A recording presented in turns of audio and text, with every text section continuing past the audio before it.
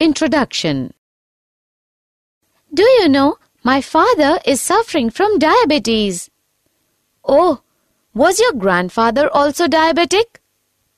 I don't know, but why do you want to know that? I wanted to know if your father has inherited diabetes from his parents. How can anyone inherit disease? Disease can be inherited by the transfer of genetic material from parents to their offsprings. Let me explain you in details. Objectives. At the end of this lesson, you'll be able to understand the discovery of DNA as genetic material, understand the structure of polynucleotide chain, RNA and DNA, identify central dogma, understand the packaging of DNA in the nucleus, understand Griffith's transforming principle, understand Hershey and Chase experiment, identify the differences between DNA and RNA. Identification of DNA as genetic material. In 1869, Frederick Masher identified DNA as an acidic material in the nucleus and named as nuclein. Maurice Wilkins and Rosalind Franklin produced X-ray crystallographic images of DNA. Erwin Chargaff reported that the ratio between adenine and thymine and guanine and cytosine are constant and equal to 1 in a double-stranded DNA.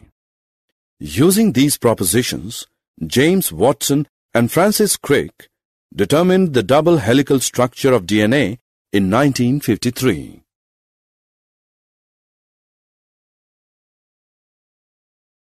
Polypeptide chain. A polynucleotide chain can be formed in the following steps.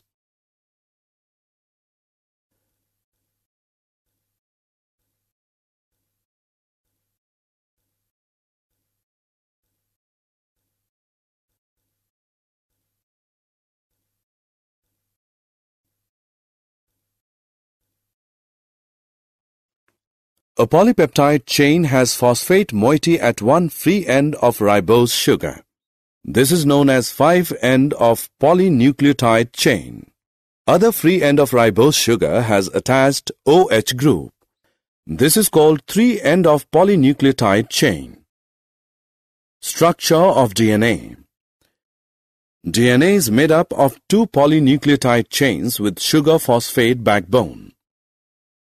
The 2 polymers runs anti-parallel, that is, one polymer has 5' to 3' polarity, while the other polymer has 3' to 5' polarity.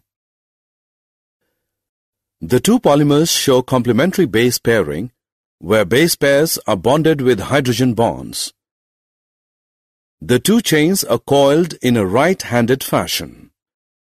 Bases are paired in the helix after every 0.34 nanometers and the helix turns after every 3.4 nanometers. There are roughly 10 base pairs in each turn of helix. The plane of one base pair stacks over the other in double helix.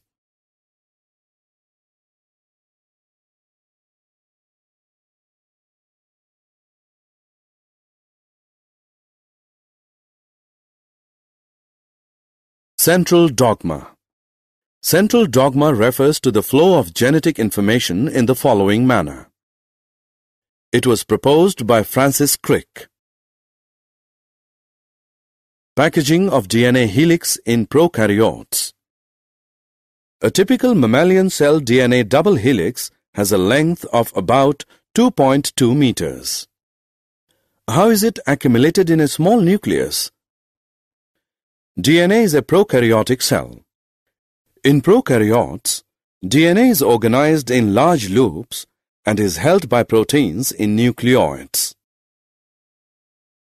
Packaging of DNA helix in eukaryotes. In eukaryotic nucleus, histones are organized to form a unit of 8 molecules called histone octamer. DNA negatively charged gets wrapped around the octamer to form nucleosome. Repeating units of nucleosomes form thread-like structures in the nucleus called chromatin. The nucleosomes in chromatin are seen as beads on string under electron microscope.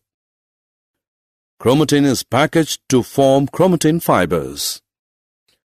During metaphase stage, chromatin fibers get condensed to form chromosomes.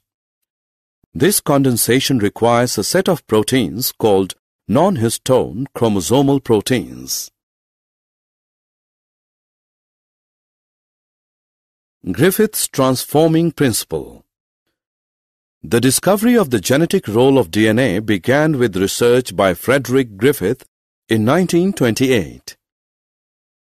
Frederick Griffith worked on two strains, pathogenic and non-pathogenic, of Streptococcus pneumoniae. Griffith found that when he mixed the heat-killed remains of the pathogenic S strain with living cells of non-pathogenic R strain, some of these cells became pathogenic. Griffith called this phenomenon as transformation.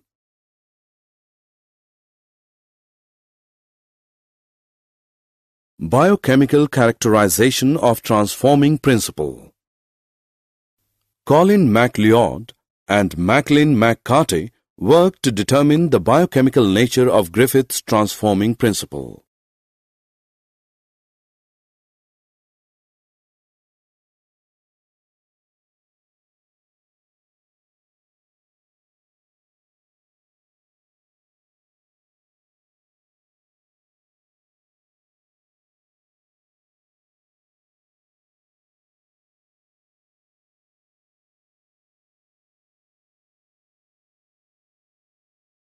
Hershey-Chase Experiment. In 1952, Alfred Hershey and Martha Chase performed experiments showing that DNA is the genetic material of a bacteriophage known as T2. They grew some viruses on a medium containing radioactive phosphorus, producing radioactive DNA, and some others on radioactive sulfur, containing medium producing radioactive proteins. Radioactive phages were allowed to attach to E. coli bacteria. It was found that bacteria which was infected with viruses that had radioactive DNA were radioactive, while radioactive protein-infected viruses were not, indicating that DNA was the material that passed from the virus to the bacteria.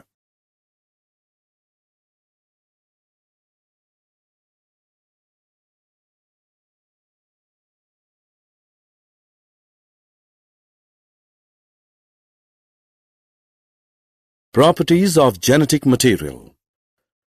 A molecule must fulfill the following criteria to act as a genetic material. It should be able to undergo replication. It should be chemically and structurally stable.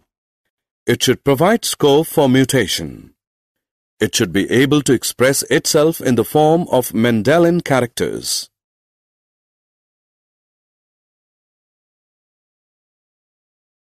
RNA. RNA was the first genetic material. Essential life processes and protein synthesizing machinery has evolved around RNA. RNA can act as a genetic material as well as a catalyst. RNA being a catalyst was reactive and unstable. Thus, DNA evolved as a stable genetic material from RNA.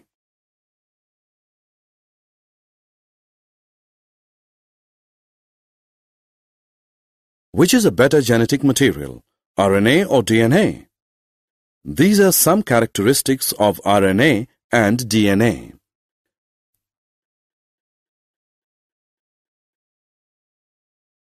Thus, RNA is better for transmission of genetic information. However, DNA being more stable is preferred for the storage of genetic information.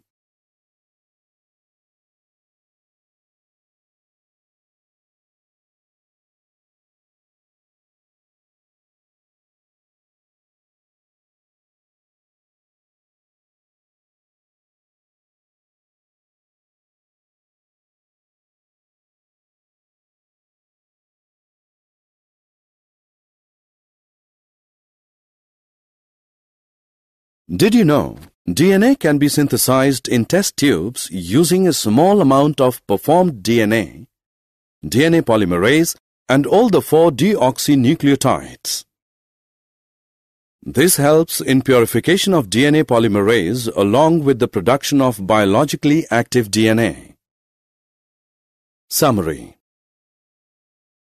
Let us summarize what we have learned. DNA stores genetic information. RNA mostly helps in transfer and expression of information.